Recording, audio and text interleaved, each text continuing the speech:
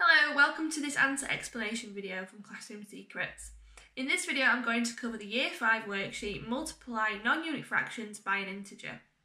I'll go through the answers to each of the questions and cover some of the things you may have found a little bit tricky. Question 1.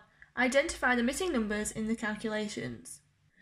For question A we have 2 something times 5 equals 3 something thirds.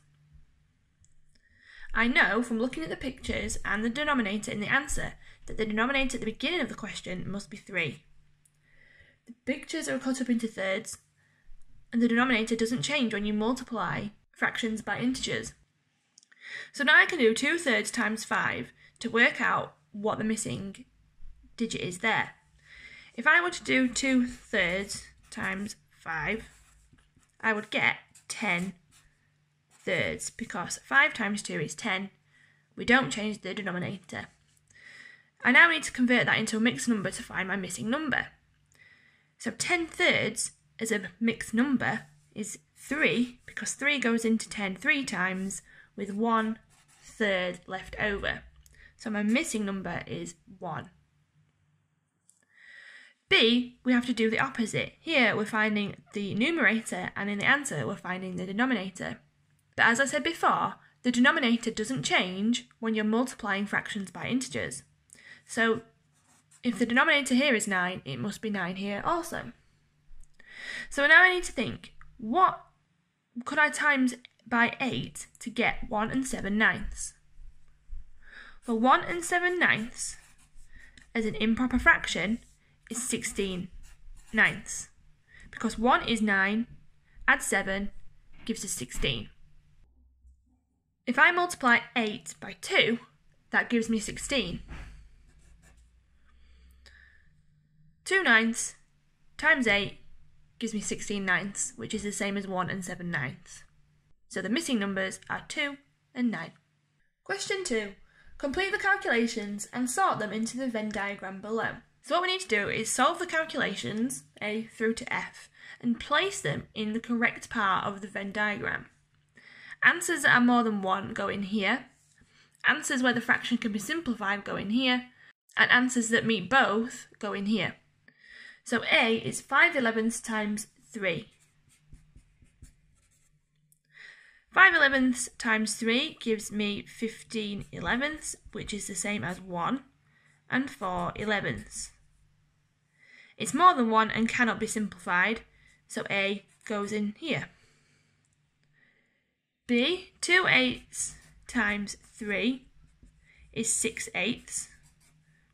6 eighths is the same as 3 quarters. So B can be simplified and is less than 1, so goes in here.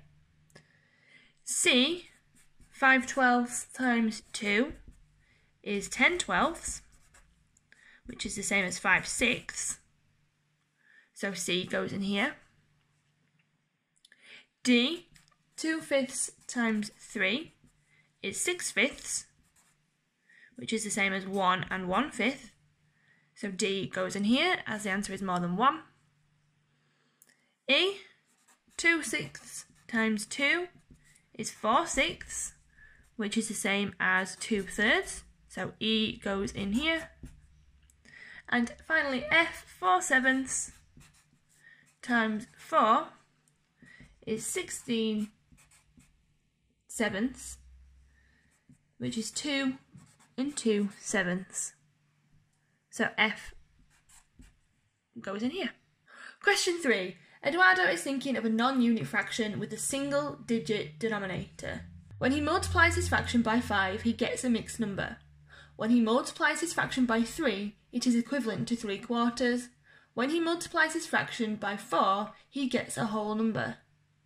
What is Eduardo's fraction? So we're looking for a non-unit fraction with a single-digit denominator. So we'll have 1 digit down here and a non-unit fraction, meaning this number is greater than 1. When he times it by 4, he gets a whole number. When he times it by 3, he gets a fraction that's equivalent to 3 quarters. And when he times it by 5, he gets a mixed number. The way to solve this problem is by trial and error, choosing fractions that you think may work. But the last clue is the main clue to think about. If I were to do 2/8 times 4, I know that 4 times 2 is 8. 8/8 equals 1. 1 is obviously a whole number. So if I were to do 2/8 times 3, I would get 6/8, which is the same as 3/4. And if I were to do 2/8 times 5, 5 times 2 is 10. So 10/8 equals 1 and 2/8. And that is a mixed number. So 2/8 is the answer. That was an answer explanation video from Classroom Secrets.